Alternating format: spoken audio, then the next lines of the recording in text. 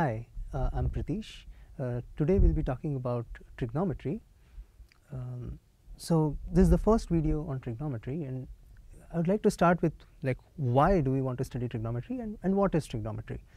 So you would certainly know that Euclidean geometry is very fundamental to how we think about nature. Like the way we visualize things in physics, for example, is we use Euclidean geometry in the way we think. And often Euclidean geometry requires some amount of innovative thinking to reason about problems. And often when you want to talk about physics, you don't want geometry to be your bottleneck in thinking about physics. So trigonometry and coordinate geometry are two subjects which try to make a more systematic study of geometry.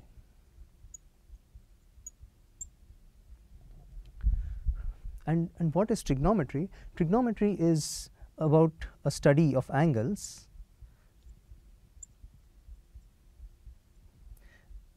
in an algebraic way.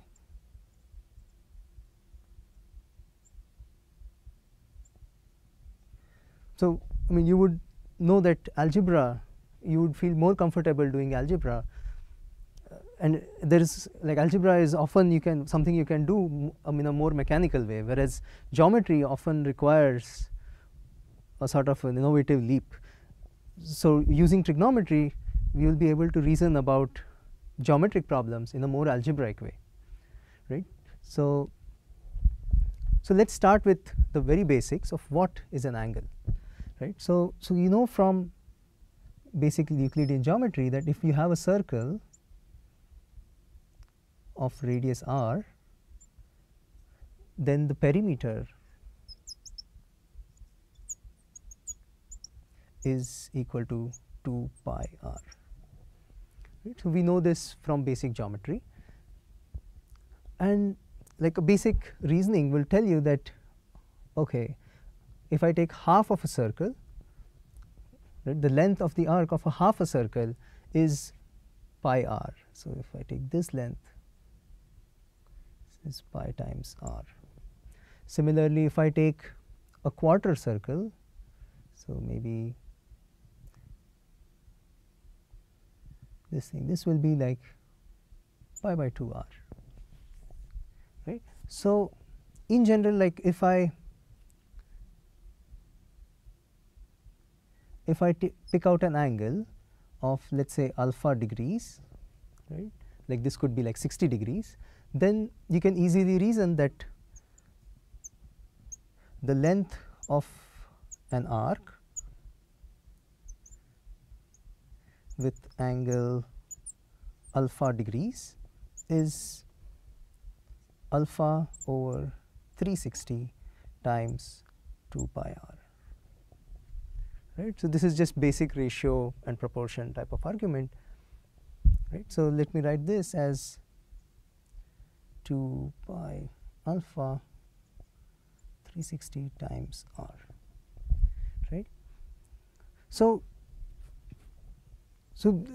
we are more generally taught, since school we have been usually taught to think in terms of degrees, and the full circle has 360 degrees. But now when we want to write the length of an arc, now we have to write this annoying expression which is 2 pi alpha over 360 times r. So it would be much nicer to call this expression 2 pi alpha over 360 as the angle itself instead of alpha degrees. If we could call this as the angle itself, so if we could define this quantity as the angle, then it would be much nicer. So as there are different ways to measure objects, like length, you measure it in meters and inches and so on. Similarly, this is a different unit of measuring angles. So this is angle in radians, right? And thinking in terms of radians is very important. Like my math teacher used to tell me that, when you are learning a new language, for example, if I am trying to speak in English, if I want to learn it well, I should not think in a different language, like think in Hindi and translate to English every time I'm speaking, right? You should really start thinking in English if you want to learn English well, right? Similarly here, thinking in terms of radians is often the better thing to do, because now I can write length of arc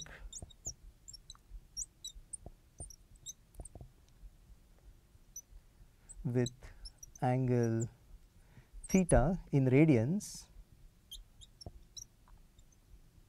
is just r times theta. So that's why thinking in terms of radians is often the more natural way to think about angles. Now let's, just to be more familiar with this conversion, let's see that, for example, 360 degrees is 2 pi radians. That's what we just saw here, right? The perimeter of the entire circle is 2 pi r, and 2 pi is the angle of the entire circle. Similarly, 180 degrees is like pi, 90 degrees is like pi over 2, and so on. So we just saw how to measure angles in degrees and radians, and we said that radians is the more natural unit to think about angles. So that now the length of the arc with angle of theta radians is just r times theta. So in the rest of the video, we will talk about trigonometric ratios. We'll define what they are, and we'll talk about some trigonometric identities. Like, these are the algebraic tools which will help us reason about angles in a more algebraic way. Okay, so let's look at an angle, and let's say that the angle is theta. So whenever you write theta as the angle, it's assumed that it's in radians, because radians is, as we know, the more natural way of thinking about angles. And now let's say that the radius is r. So we just saw from here that the length of the arc is r times theta, right? Now there are other interesting parameters that you would want to know about the angle. For example, if I drop a perpendicular from here, right, what is the height of this line segment, right? So let's call this line segment, right? So let's call this A, B, and C. So this line segment is the side that is opposite to our angle. The side AC is the side that is adjacent to our angle, and this side is the hypotenuse.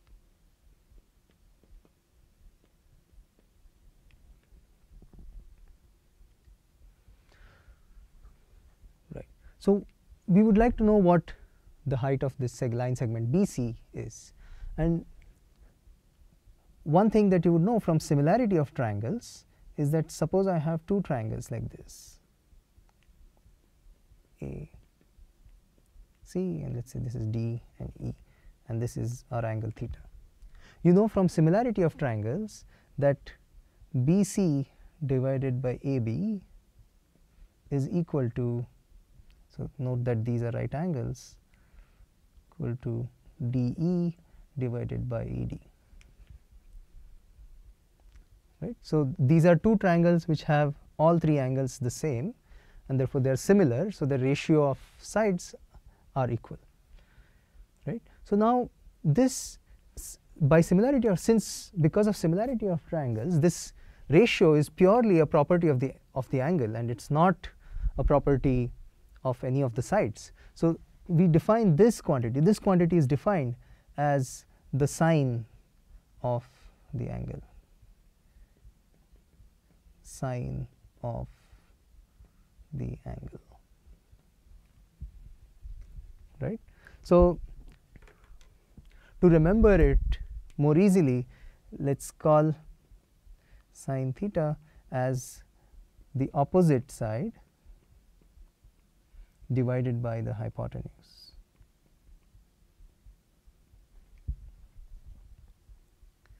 Right?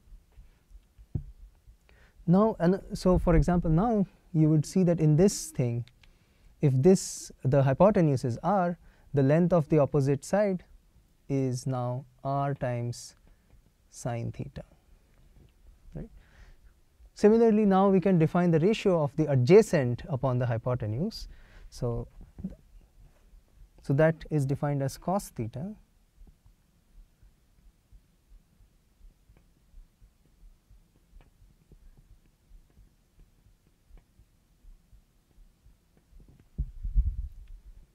So now the adjacent side, since the hypotenuse is of length r, this thing is of length cos theta, right?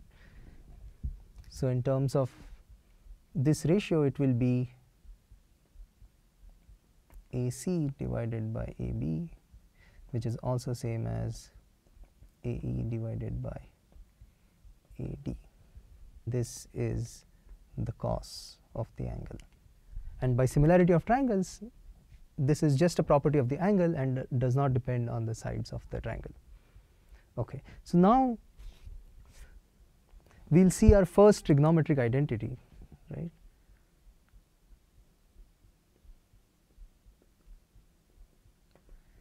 From Pythagoras theorem,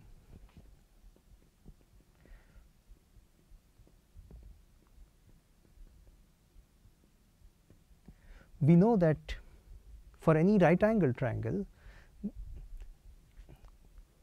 the sum of squares of the two sides is equal to the square of the hypotenuse. So let me write it here in the colloquial language: opposite square plus adjacent square is equal to hypotenuse square. This is what Pythagoras theorem tells us. And